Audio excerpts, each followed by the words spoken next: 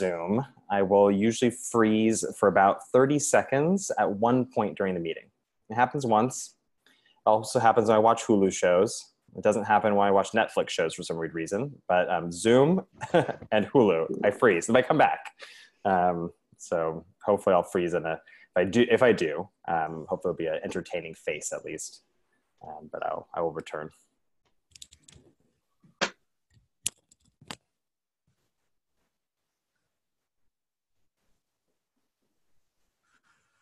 Okay, and then when we begin, I'll mute everybody but yourself, and so that we don't have any background noise. Please stop that.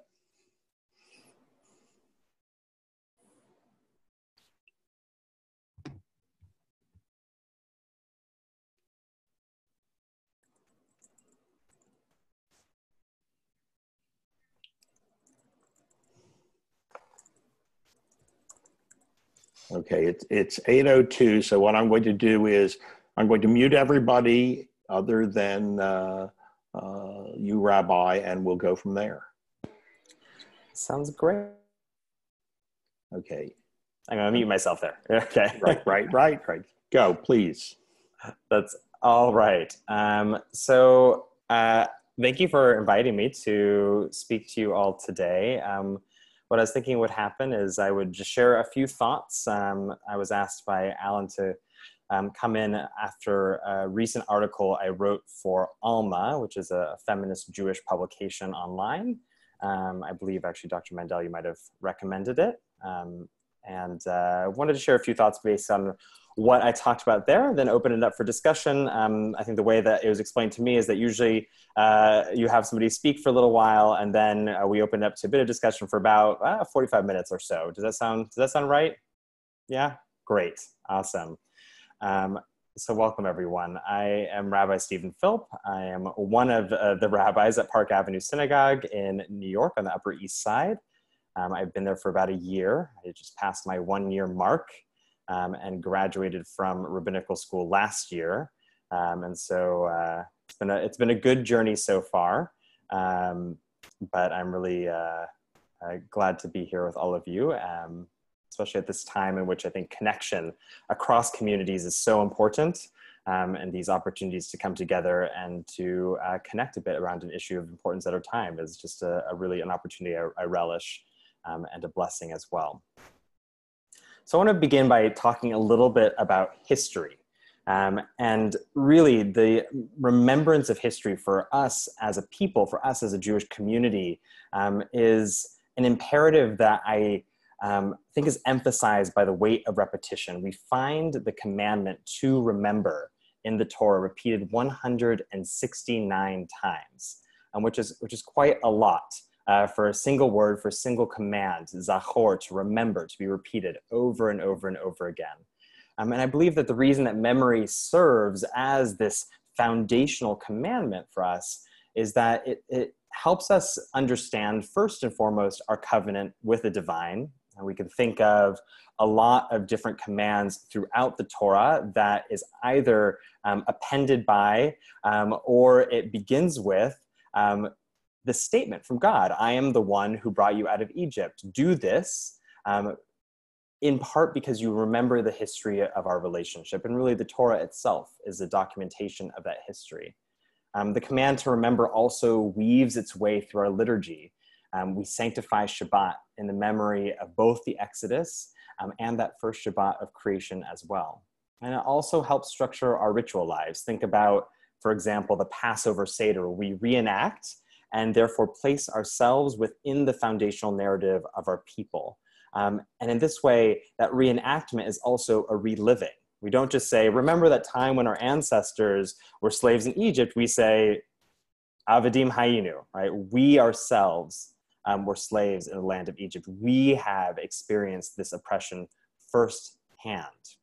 One of my favorite theologians, Arthur Cohen, talks about how we as Jews, our identity is formed both through the recollection of the past and anticipation of the future. And we can think about how every ritual that we do has both an element of bringing the past into the present as an indication of where we're going in the future. Jewish identity forms because we place ourselves within this narrative, but not necessarily in a linear pattern, but in a way in which we are simultaneously living both the past and the future. Another example I like to think of is Shabbat. We observe Shabbat, we rest because God rested on the seventh day. That's what we say within our mythical narrative of creation. And we also rest in anticipation of the Messianic age. And we also rest because we're in our present moment of Shabbat. So we see how past and present and future all link with each other, and in doing so help shape what it means to be as a Jew in the world. So most people, and I say most people because I myself am a convert, so I chose Judaism, but most people are born into communities of others who are like them. And so for most individuals, the acquisition of their community's history comes through the formal mechanisms of education, like day schools or religious school as well, attending services, attending cultural events, and also through the informal structures that help shape our lives, such as customs, recipes, stories around the campfire, right? Sitting with your relatives and listening about their own history, or listening to them explain the significance of the moment in history to you. We actually get to experience through our communities a sense of lived history and experience. Either the memories of the people who are speaking to us, or maybe the memories that they are recalling on behalf of somebody else. And I imagine all of us can think of a moment in which somebody in our family said, oh yeah, you're studying World War II. Well, I remember when, your grandfather, your father, your relative, it was also experienced that in real time, right? And the history becomes lived in that way. And we can keep, thinking about how that extends throughout this chain of tradition. And in some ways, right, when we read the Torah, it's almost like getting that secondhand account, like, oh yeah, remember our ancestor Moses? He actually lived that history, right? And so we get to experience that ourselves.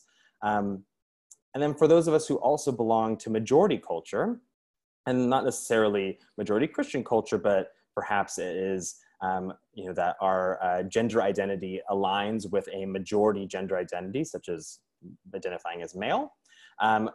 We also see this history, this inheritance, this kind of how-to further reflected and reaffirmed in the people we see on television, in the stories we see in movies, in the way that billboards might reflect our face back to us in some ways. And we say, oh yeah, that person, I can identify with that person. They're also helping shape this idea of who I am. But this is not true for many, many, many LGBTQ people. When I say LGBTQ, it's lesbian, gay, bisexual, transgender, and queer. Sometimes we add on more letters. Generally, we have now started to use queer as a catch-all term, but it's not a perfect catch-all. But I'm talking about individuals whose sexual orientation or gender identity is different from the heterosexual or cisgender norm. And when I say cisgender, I mean somebody who is assigned the gender at birth, which they identify with later in life. So for those of us who don't fall into that category, for those of us who are part of the LGBTQ community, we're often one of few, if not like the only member of our families who are LGBTQ. Right? And so imagine for a second, for maybe those of you who are born into the Jewish community, if you came out of the womb a Jew, but nobody else in your family was Jewish. Right? Like where do you learn the values of what it means to be a Jew? Where do you gain that history?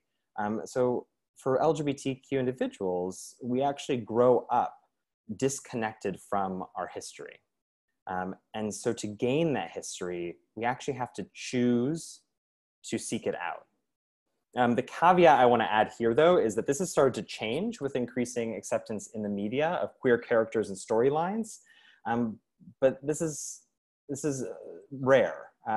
It's a lot more now than it was. I've in my own lifetime has seen, right, this massive shift in acceptance in the mainstream media. But with notable exceptions like A Normal Heart or Milk, the Harvey Milk biopic. I don't know if anybody got to see those in theaters or streamed online. Very little of the queer narrative that exists in mainstream media is actually reflective of our history as a people. They're often fictionalized narratives. So we must choose this history ourselves. And I was really lucky. My first year of college, I went to USC as an undergrad in Los Angeles. I don't know if I have any fellow Trojans here. My first year of college, I had a professor who helped me access this history. He sat me down and he said, Stephen, you are too smart, too sensitive to be disconnected from your history. And I believe that it's actually your obligation as a young member of the LGBTQ community to learn your people's history. But it really wasn't. He gave me an amazing reading list and I poured through it and I learned a lot. But it really wasn't until my final years of rabbinical school, many years later, when I interned for Congregation Beit Simchat Torah here in New York, the largest LGBTQ synagogue in the world, that I actually began to experience history as it was lived and remembered. I actually got to sit down with people who participated in the emergence of LGBTQ history, who not only inherited stories from people, but also lived these stories, who remembered the Stonewall riots, who remembered the boycott of Miller and certain other products, who remembered right, the first court cases going through the lower courts, who remembered the passing of DOMA, the Defense of Marriage Amendment, who remembered its overturning. Right? These are people who lived this history and who kept the stories of our community alive. And the question they asked, and the question I started to ask is, well, who will be the keepers of our memory? You know, where are the rituals, the stories, the moments in our own lived experience, in our daily practice that help us keep this memory? So I believe that Judaism, and the reason I think one of the reasons I became a Jew and chose Judaism is that our tradition is grounded in this deep, deep call toward empathy. We understand the soul of the stranger, as we're told, because we have been strangers ourselves. And I believe that this is one of the reasons we regularly revisit history, even as Tisha B'Av, which is in a few weeks, teaches us the really painful parts of our history. And we don't just celebrate our victories, but we revisit the really broken and difficult moments of our past on a very regular basis. And I think one of the purposes of this is to reignite and to reify this part of ourselves who remembers what it is to be a stranger. By revisiting these old wounds, by going back to slavery in Egypt, by going back to our exile in Babylon, by going back to our experience of the Crusades and the pogroms and the Shoah, by going back to these difficult moments and reliving them, right? As I said earlier, our ritual is not just a remembering, but a reenactment. I think we open ourselves up and attune ourselves to the pain and brokenness that might exist around us. It's to kind of rebuild that empathic muscle, to reignite it, which then allows us to say that we may no longer be slaves in Egypt, thank God, Dayenu, but our memory of oppression attunes us to where slavery continues to exist around us. And this is also why I think that we as Jews have stood on the front lines of every major American civil rights movement in our country's history, which is pretty remarkable. You can think of Jews who were on the front lines of the civil rights movement, Jews who were on the front lines of abolition, suffrage, the LGBTQ rights movement as well. We've played a role in helping move these movements along. And I think part of that is that even when that's not our community, there's a part of us that is ignited when we see the pain of others. And so we come to this year. Pride rolls around. It was last month, although I like to say Pride is all month, but all year long. You can always celebrate Pride no matter what time of the year you find yourself in, but we traditionally celebrate Pride during the month of June. And this year it looks different. It was more important than ever this year, I think, because of COVID, and I think particularly because of the movement for Black lives. That the roots of Pride are not the rainbow-lined streets and glittering spectacle that we, at least in New York, have become very used to. But the roots of Pride, and the reason we always have the March in New York that last weekend of June, is because that's the anniversary of the Stonewall riots. To remember that Pride started as a rebellion on a hot summer evening in June 1969, when a group of our most marginalized members of our community took a stand against brutality.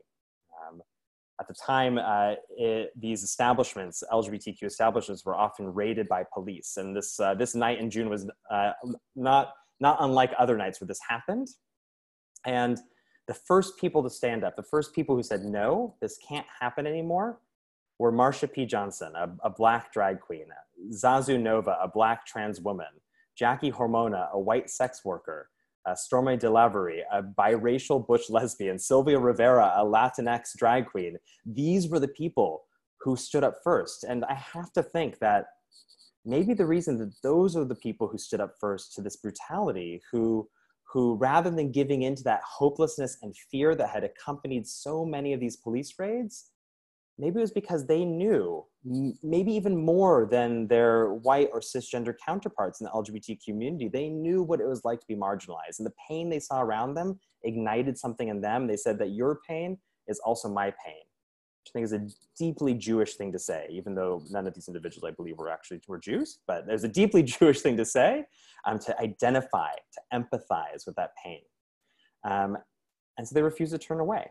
And that first fist that was thrown, that first brick that was tossed at the police wagon, that first smashed glass, I think was motivated just as much by their own personal indignation and pain as it was by the pain of their entire community, by witnessing, by reigniting that part of themselves that felt that.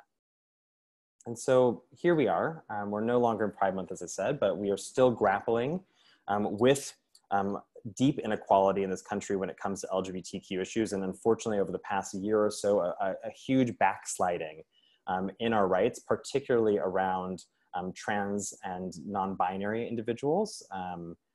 We have seen a few steps forward. The recent Supreme Court ruling certainly is one of them, but we've seen a lot of the chipping away at these small victories we've accumulated over the past couple decades. And then also too, we're grappling with the fact that this country has a deeply racist history. We are not all equal as much as we might aspire to be. And so right now, I think is an opportunity to remember this history, not just as LGBTQ people, not just as Jews, but as members of this human community. But I think particularly for us, for those of us who by our tradition, by God, by the weight of history, whatever is the thing that motivates you in your Judaism, we are called to dig deeply into our past and to say that I know the soul of the stranger because we were strangers in the land of Egypt. I know what it's like to stand on the margins because we have stood on the margins. I think it's up to each of us right now, as complicated as these issues might be, to find the part of ourselves that resonates with and recognizes the pain of people of color, whether we are people of color ourselves or white, who recognizes their anger and also aligns with their vision for a better world. Because that is, in the end, what our empathy should call us towards, is that prophetic call towards justice and a prophetic call towards the hope, the resolve that change can come and things can be better. So I'm going to leave it there. I want to open it up to discussion. That was a kind of a summation of some thoughts, and particularly the article I wrote for Alma that I know Alan and Dr. Mandel were interested in me sharing. But I open it up. Yeah.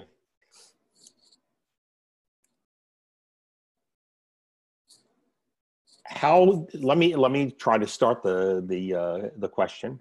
Mm-hmm. How best can the Jewish community, since we are not going to be able to affect the community at large, how best can the Jewish community bring about the change that you and many people so desperately want? That's that's a good question.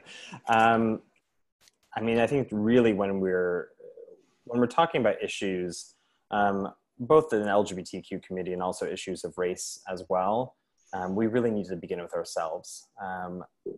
I think we all need to constantly be doing the work of examining our implicit biases.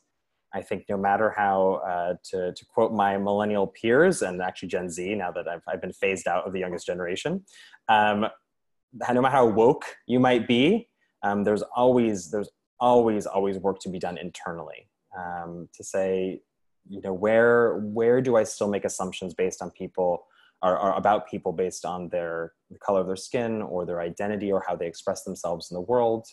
How can I continue to dismantle that?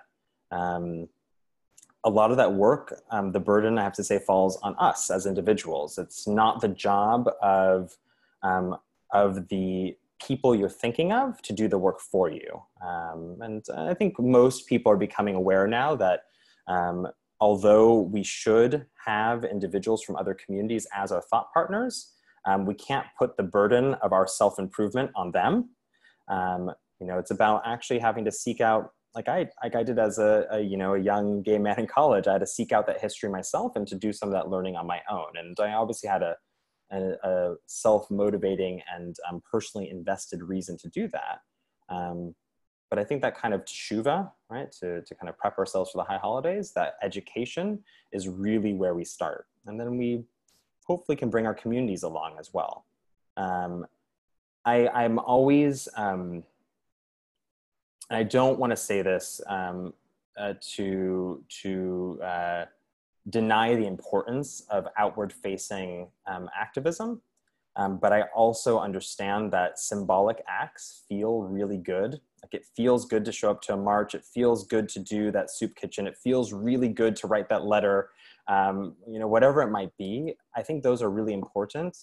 But those kinds of symbolic outward-facing acts without having done the internal work as well is I think a disservice to the good intent behind the former, behind that kind of outward-facing movement.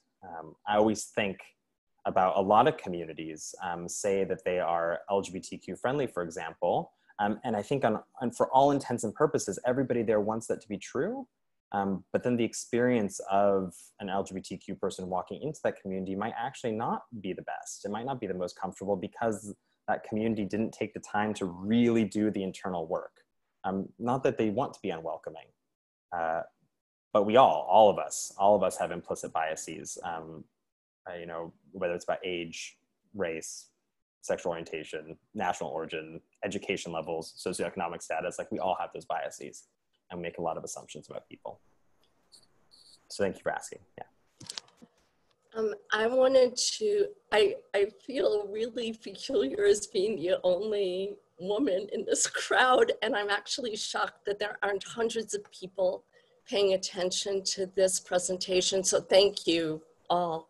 Yeah. I am one of the early members of another Keshet, which is an international organization supporting individuals and families in the Jewish community with disabilities.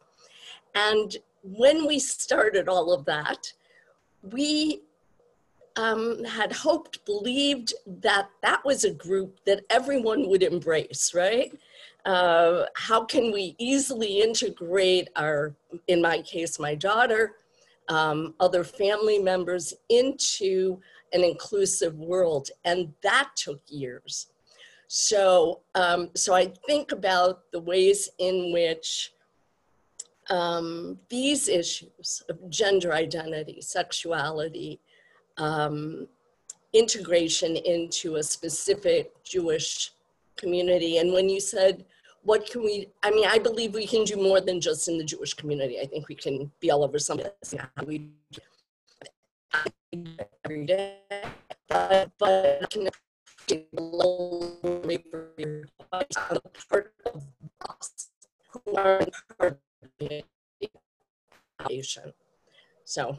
Sorry, Fran, you broke up a little bit at the end there. I think it was your last sentence that I couldn't really quite hear. Oh, I was just saying, I was confirming what you said about being, we have to be the voice outside the community, as well as collaborating within. That those are the ways changes are made. I also think what you're bringing to the table here as well is that it takes time. As much as it might frustrate us on a variety of issues, and I know that as a community we're still working on issues of embracing those with different learning abilities, physical disability. We're still working on that, and I can only imagine how deeply frustrating that must be for individuals who are part of that community and for their loved ones as well. But I also think, and this is not an excuse, but I often think back to that adage we have from Pirkei Avot, right? That it's not incumbent on you to finish the work, but neither are we at liberty to desist from it. Although we often forget the beginning of that quote is, the day is short, the work is great, the workers are indolent, the reward is, is what we want, and the master is insistent, which is to say life is short, there's a lot to do. Other people are sometimes really difficult, as much as we might love them, but the reward for what we desire is worth pursuing, and God insists. I also want to give a shout out to, I'm a active participant at Anshe Emet in Chicago, as well as, I zoom into Park Avenue to say Kaddish right now, because it's early and works well for me. But I've really appreciated words of Torah that you have shared and your team in general. But I am part of a community here that's rich in its advocacy and desire to be better at this all the time. Absolutely. I'm also familiar with Anshe Emet as well.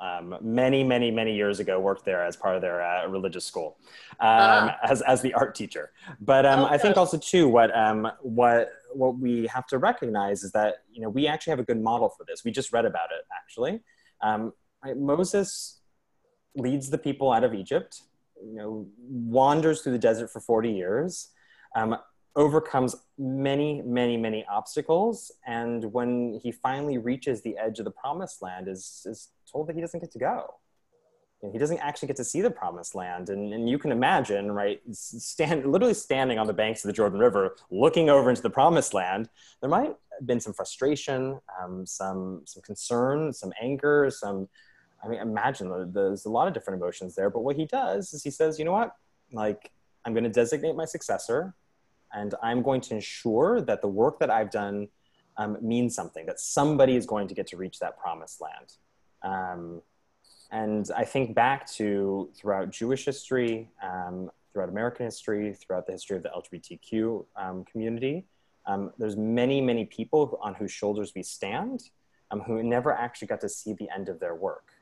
A really remarkable person that I had the opportunity to work with when I was at CBST, it was Edie Windsor, who was the plaintiff in one of the cases that overturned part of the Defense of Marriage Amendment. What essentially happened is her wife, Thea, died, and she was not able to inherit Thea's estate without, capital gains tax. I'm not a tax attorney, I'm sorry, but without severe tax penalties. That does not happen when you're married. They had been married in Canada, but their marriage was not recognized on a federal level in the United States. Thea didn't get to see the end of the process. It's individuals like that. And there's so many, we can think of so many individuals throughout history who didn't actually get to see the end of the process of the good work that they've done. But how grateful are we that those people didn't give up? And so for us, we may not get to see the end of all the work that we hope to achieve. But as Rabbi Tarfon reminds us, you're not at liberty to neglect it. And I think the notion of what legacy we leave is also really important. So my nieces and their wives are a rich part of our extended family. And my kids daily have interactions in the world that move us forward. So it's on a macro scale, but also in a very micro way. Absolutely. Are we able to facilitate growth? Absolutely. So this is Stephen. I have a question.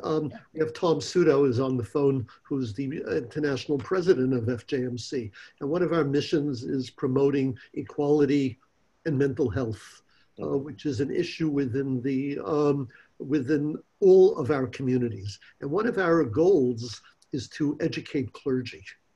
So I wonder, what are your thoughts? And maybe Tom, if you would sort of project what our mission is of FJMC, that we have Rabbi Philp here, and that we share the same purpose and the same goals.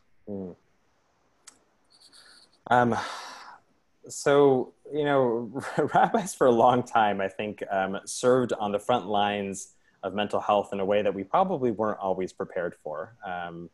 You know, it's, I was very lucky to have gone to school for social work. I got my master's in social work, and I, you know, concentrated on mental health counseling, which really only, I think, made me realize how ill-prepared in some ways many of us are, you know, to address the very real issues that we face. I think that our clergy, we certainly need more support. I mean, it's only been the past a decade or so that we've actually required any sort of pastoral education, right, where we're going out as interns into hospitals, into chaplaincy settings, and getting on the ground experience being with people at the most difficult times in their lives. But a lot of that learning for many clergy has to come in the field.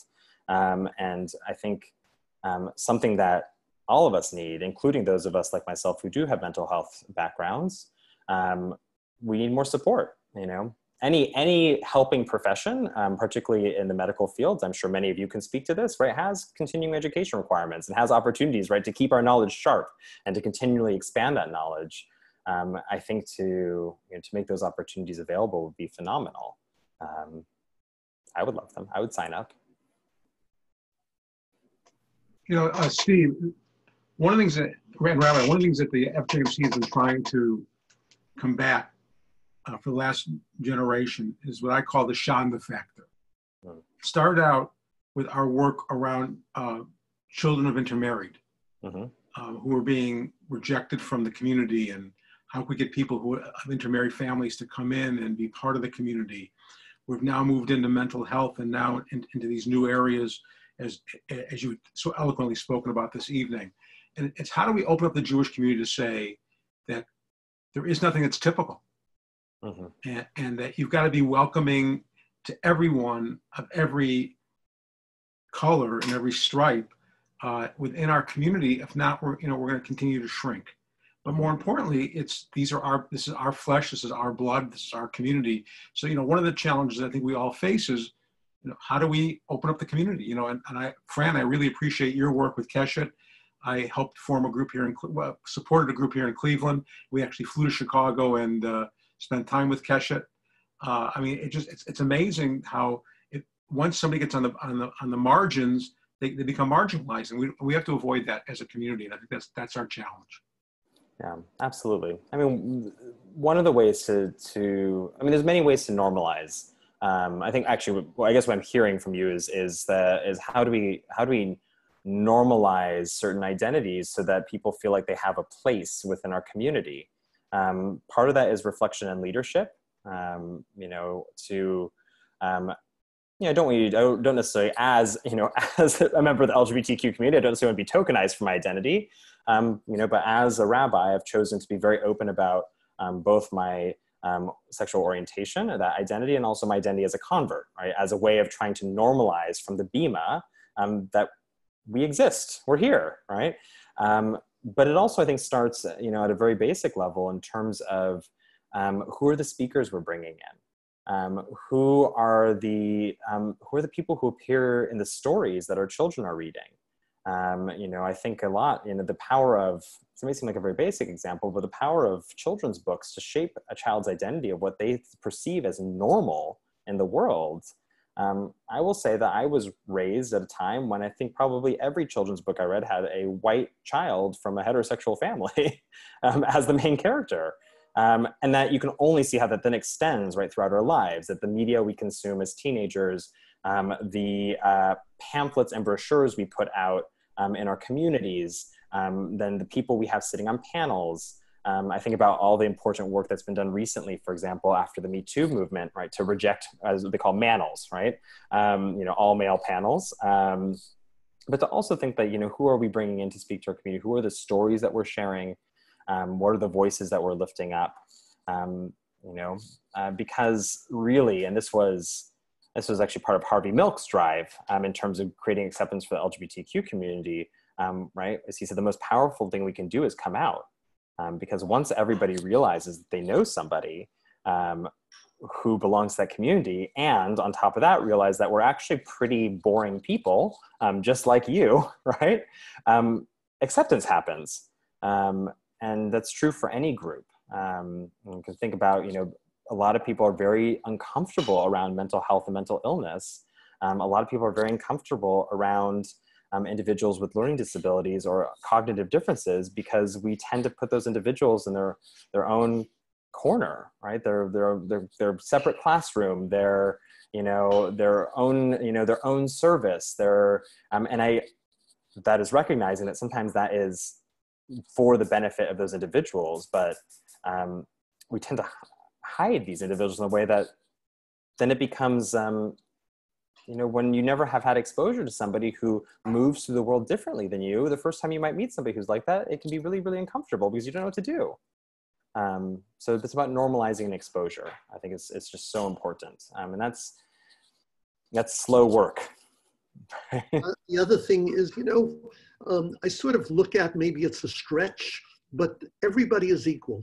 And I'm not sure in the Bible, I was told when I learned the Bible that they weren't so kind to women.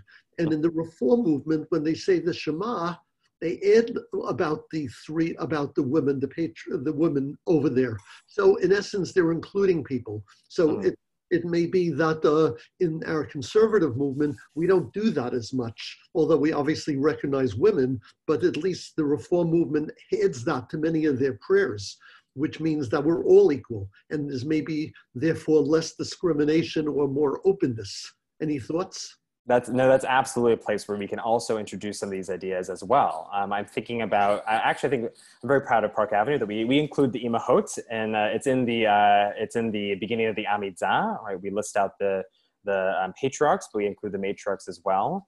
But it's also in other liturgies as well. At CBST, they developed their own Siddur because they wanted to change some of the language to be more inclusive. Rather than talking about in Lachadodi, just as the bridegroom, rejoices in the bride, they changed it to just as the heart rejoices in love, as a way of being more inclusive to the many kinds of love we might experience. I'm also thinking of a recent change we made at Park Avenue when we talk about the Mishaberach for Cholim, the prayer for healing for the sick, is to say anybody who is experiencing illness of mind, body, or spirit, to not say that it's only illnesses of body that we're thinking of, but we also recognize that people who are struggling mentally, or people who are struggling spiritually, and that they also deserve our care and attention as well. So liturgy, yes, absolutely has an incredibly powerful effect on helping normalize and include people, because I think of a teacher of mine, Rabbi B'nai Lappi, who's a really phenomenal educator. I think he's still based in Chicago. I see a nod there from our Chicagoan. And she talks about donkey stories, which is that there are a lot of donkeys in the Tanakh. We just don't really notice them because we're paying attention to the humans. But if you were a donkey reading the Tanakh, you would see every single donkey who appears. And you would be able to remember where they appeared in that story and what they were doing. And the same is true for her examples, in particular queer identities, but I think it's true for any identity. When the rabbi stands up, and I think back to my first experiences in the Jewish community, and when that rabbi stood up and said, all are welcome here, welcome to Shabbat. Froze.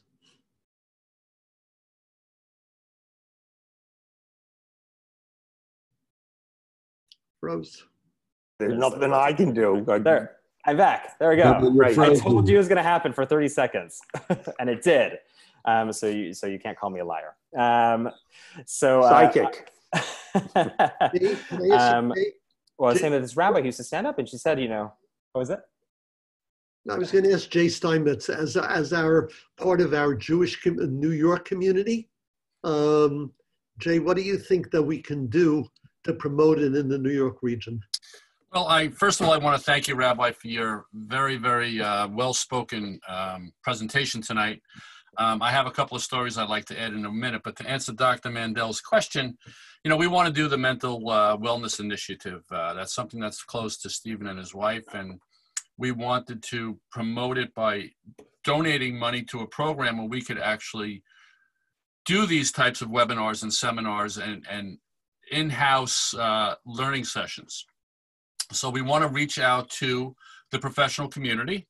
It's going to take a while, and I know, Stephen, you've been very, very proactive in it, and I apologize that because of the COVID that we haven't really had that much interaction based upon, you know, the current situation that we're living in, but it doesn't mean that it's not in the back of our minds. We talk about it throughout all of the executive board meetings and what have you. So what we really want to do is try to have these hands-on programs where we get professionals to the synagogues, or now that we're learning how to Zoom, we could actually do this throughout the entire region from our desks in our offices and actually make this mental health awareness more proactive.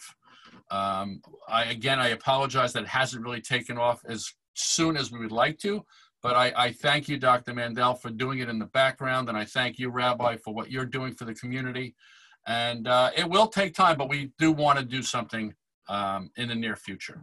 Hopefully, as we get back to some sense of normalcy, hopefully we'll be able to go and visit individual synagogues and men's clubs and put on these programs similar to what to do with your health awareness and the programs that you did just for all different types of health, the health initiative and hearing men's voices and what have you. So I will reach out to you in the near future. And Rabbi, if you could help us, I think you're a perfect candidate. You have a wealth of knowledge, and the fact that you have your social background, I think that would help us. But I just wanted to tell you a story, and it's very, very pertinent to today. 20 plus years ago, my oldest daughter was bat mitzvahed, and we invited our friends and family and community.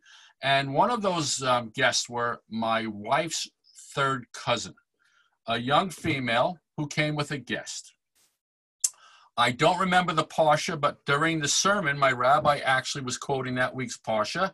And the best thing that I can remember from that parsha was, to summarize it, it was that a man shall be with a woman and a woman shall be with a man.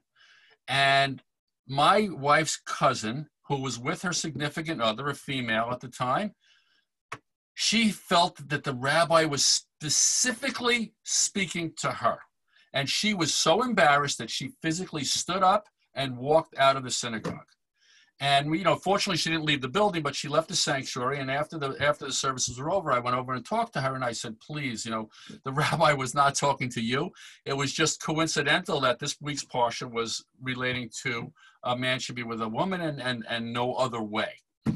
So my question to you, or my thought process is, 20 years ago, she was super embarrassed and she walked out.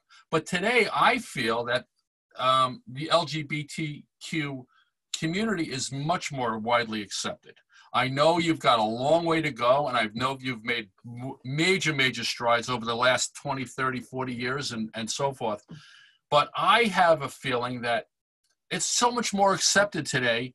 If you see gay guys together or lesbian women together, it's just the norm now. Do you feel, as a professional and somebody who's living that I'm correct, or is that a misnomer on my part? I think you're recognizing, right, that we've come a really long way. But again, as you said, we still have a ways to go. I'll speak for myself. I live in a bubble here in New York to a degree. But even in New York, we still experience discrimination. There's still, harassment happens. It's rare, but it does happen. I've experienced my own life with my husband and I. But generally we're safe. But the reality, and we can think of it from a mental health perspective, which is that, young LGBTQ people are much, much, much more likely to attempt suicide than their heterosexual peers. And that has been a statistic that's remained true my entire life. Wow. And it means that we still have a lot of work to do in terms of building that acceptance. And I think part of it is the feelings of isolation I talked about earlier, that we're not born into families that are mostly like us. And part of it, though, is work that we need to do as a society. And I think it's exactly what you're saying, though, is that your, third cousin felt like the rabbi was talking directly to her. Before I froze, I was using the positive example of that, even an offhand comment of, whether you're, Jew or not a Jew, you belong here and you're welcome here, right? The non-Jews in the room hear that. Like, it might seem like a throwaway comment, but like you hear that. When, a young LGBTQ kid or a kid who's struggling with their sexuality turns on the TV and they see that, certain politicians are actively working against their rights, you know, they hear that and it feels very, very personal. And I think we can all think of moments in our own lives in which somebody might have made a throwaway comment, or somebody, or we might have seen something that might have not seemed significant to a lot of people in the media or the news, but because of who we are, we really resonate with it. You know, I think of a million different examples. You know, everything from, you know, a rabbi getting up on the bima and talking about like, oh, isn't it great? You know, all of your kids are going off to college, and those who are like, well, you know, maybe my kid actually didn't get into college, or maybe we can't afford it, or maybe my kid isn't ready to go. Like if you hear that, it feels really personal, right? You know, or somebody says to somebody, oh, like, you know, yeah, you know, when the nice Jewish boy marries a nice Jewish girl, right? Immediately, right? LGBTQ people are like, well, and, you know, people in interfaith marriages are like, well, like, you know, you hear that, which is not to say like we should start like, right, self-flagellating over all the like offhand comments we make, but just to recognize that, you know, just like your cousin showed, you know, in her story, people are listening, and the words we say are really significant. And so the work we have, the road is still long, but like you said, we have to celebrate our victories. We've had some really amazing progress in the LGBTQ community and other communities as well, but we still have a lot of work to do. And I think we see that a lot in terms of the mental health, particularly of our youngest. And then it's also more pronounced when we talk about trans individuals and people of color in the LGBTQ community as well, who are still really, really fighting for acceptance. So, but I appreciate the question. I'll tell you I have a little story about 2 years ago or a year and a half ago, in New York, there is an interfaith service which is held around Hanukkah, Christmas. And the reason that it's held, from what I understand, it was being held for 80 years as a protest for the German celebration at Madison Square Garden. So every year, rabbi, priest, minister get together. And 2 years ago, when they had this, people were asked to get up and talk, whether Jew, African-American, how they were discriminated against. A college girl, Jewish girl for Hillel, and discriminated. One girl got up and talked about how she was undergoing various surgical procedures with undergoing surgery. And then at some point, the priest or the rabbi said, now it's time for everybody to turn around and meet each other, and everybody to say who you are. So we turned around, and this girl, who is, well, whether what she identifies with, said to me, how comfortable do you feel talking to me today? And, you know, I felt a little uncomfortable doing so, you know, how to name the person. And then she started crying, and I had tears in my eyes, thinking that, boy, we're all different, but we're all here the same, for the same purpose, to fight discrimination, to hate, to be equal. If, as somebody said, if we can't get along down here, are we going to get along up there? So, you know, there are these programs that sort of make a difference in each of our lives. So I just thought I mentioned that.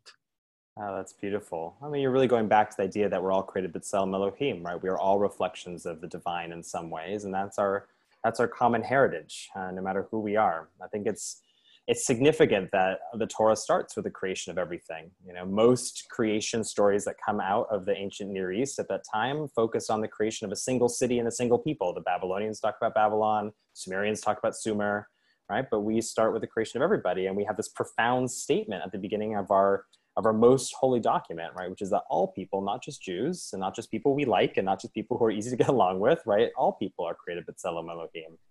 And so the Bible, in some way, please correct me, that said man should not lay down with man, but I thought it doesn't say woman should not lay down with women. That's true. That's true. Probably because the Bible is heavily influenced by men who are concerned with their own issues. That's still a challenge we have in our tradition as well, right? The rabbinic tradition is largely male dominated. And so cultivating space for non-male voices is still important work that we have to do. But absolutely, right? And it's important to understand the context within which those passages were written. And I understand that many of us come from different backgrounds in terms of observance, in terms of whether more conservative or more progressive, you know, but I think first and foremost, and this is actually, I think, the beautiful work I've been seeing recently in the Orthodox community has been even while holding a more small c conservative approach to Torah and the context within which it was written, are starting to try to lift up the part of LGBTQ people that is B'Tselem Elohim.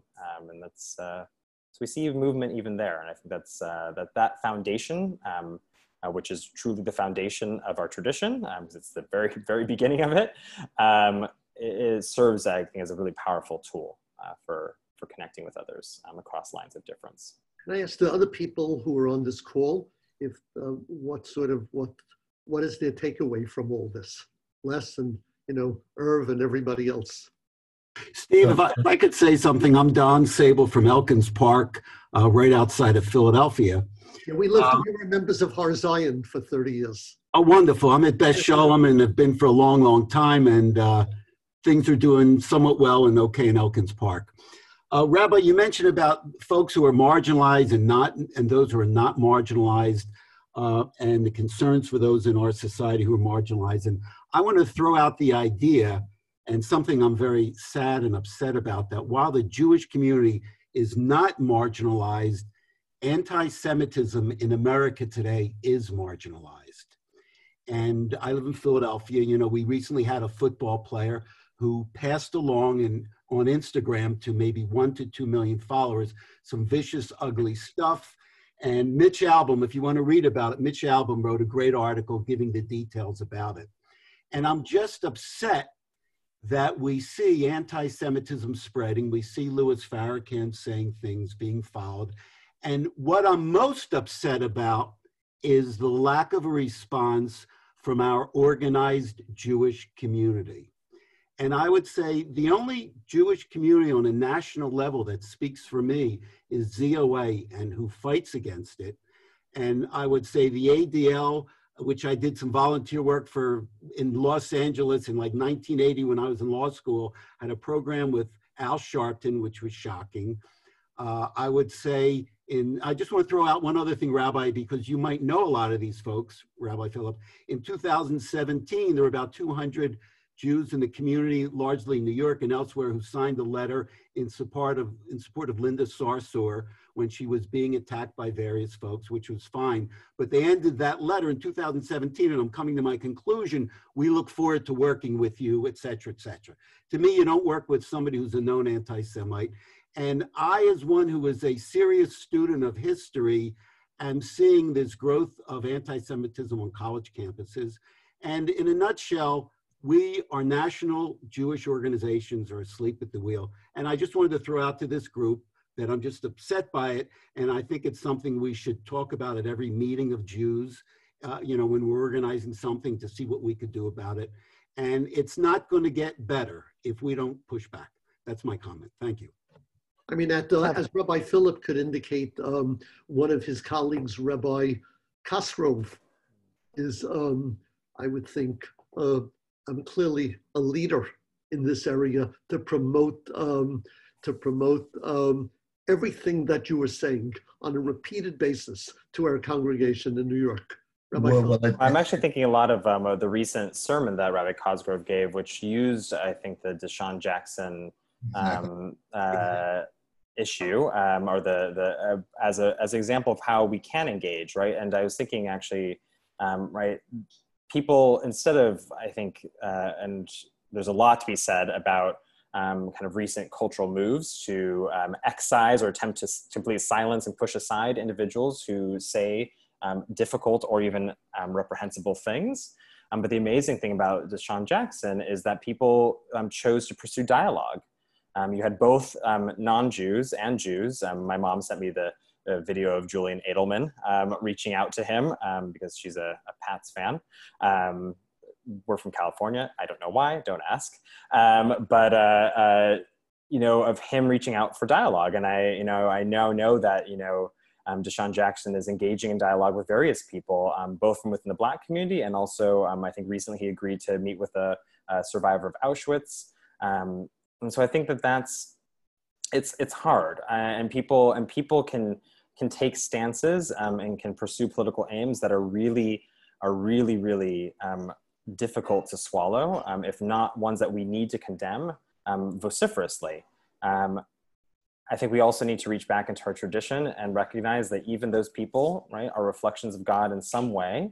And that also we don't live in as much as we might like to, we don't live in a world necessarily of completely good people and completely bad people. We're all very complicated. And we ourselves, each of us, is morally inconsistent sometimes. I'm a very environmentally conscious vegetarian who used a plastic straw this morning, right? Like, we make inconsistent decisions. I know that might seem banal compared to the evil that is anti-Semitism. But what I really loved about this Sean Jackson situation is that people chose to see the part of him that was still B'Tselem Elohim and said, I'm going to hold on to that, and I'm going to engage with you as much as I can.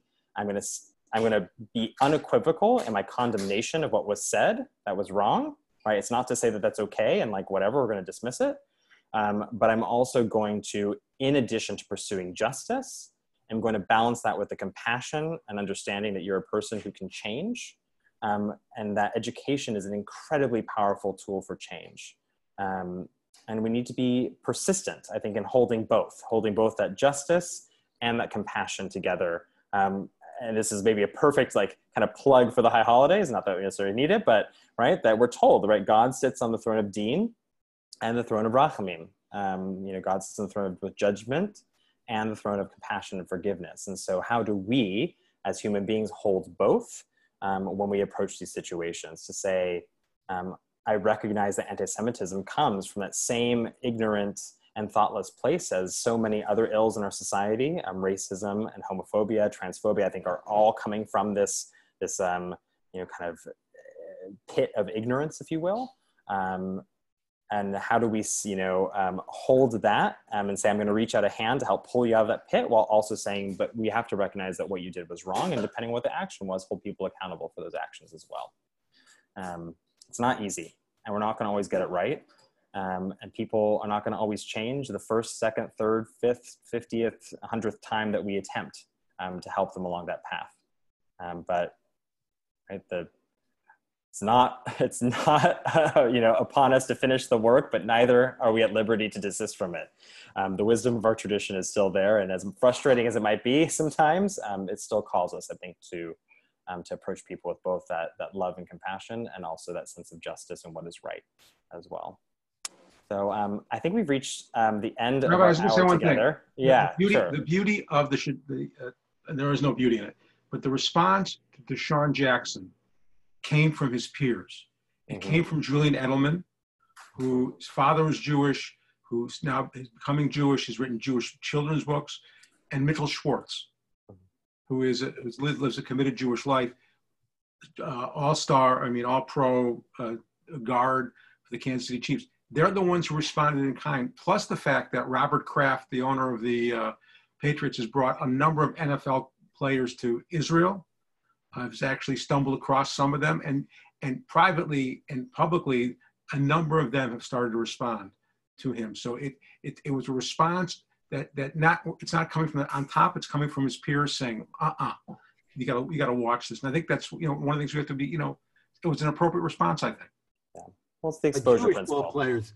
Tom, you're saying Jewish ball players. I was disappointed in the lack of condemnation by African-American ball players. Towards them as well. I'm thinking the other individual's last name was Jackson as well. I feel bad that I'm forgetting his first name, but he sat down and had a conversation with him as well. I don't know if anybody remembers that individual's name. It was also a Jackson. But you're right. I think but you're also talking to the idea of exposure as well, right? Right. That's one of our most powerful tools in any scenario. We talked about it earlier with the Harvey Milk example. We talked about it with the example of meeting and interacting with people with learning differences and cognitive differences, and who struggle with mental illness as well. Right, that kind of exposure, it begins to chip away at our prejudices and our discomfort and our learned ignorances.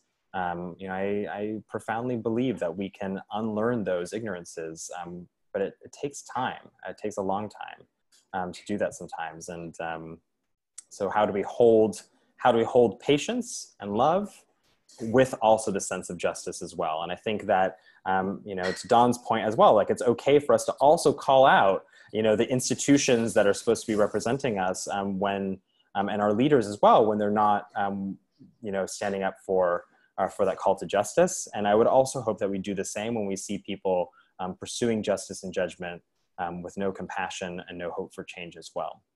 And to constantly try to balance those two, and it's not easy. Thank you very much.